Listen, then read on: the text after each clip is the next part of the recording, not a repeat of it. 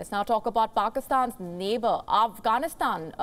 Former top Afghan general has now claimed that Russia's Wagner group is recruiting Afghan commandos. What for? To fight its war on the battlefield against Ukraine. Now, for the unversed, the Wagner group is a private Russian mercenary force which has close ties with the Kremlin. Moscow apparently uses this group to fight proxy wars the world over. In recent months, mercenaries from the Wagner group have been spotted in the Luhansk region, and now it turns out that some of them happen to be Afghans.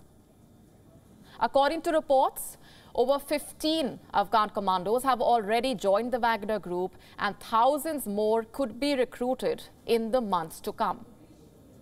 The Afghan general behind this revelation says these commandos are being discreetly sent to Ukraine as proxies for Russian soldiers who have either returned or have died. Remember, these commandos are not amateurs. They were trained by the United States to fight the Taliban.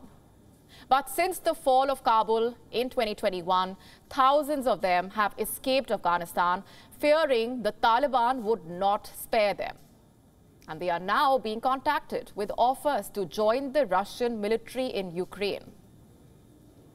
The story is still developing, and we will be telling you more as and when it emerges. WION now available in your country. Download the app now. Get all the news on the move.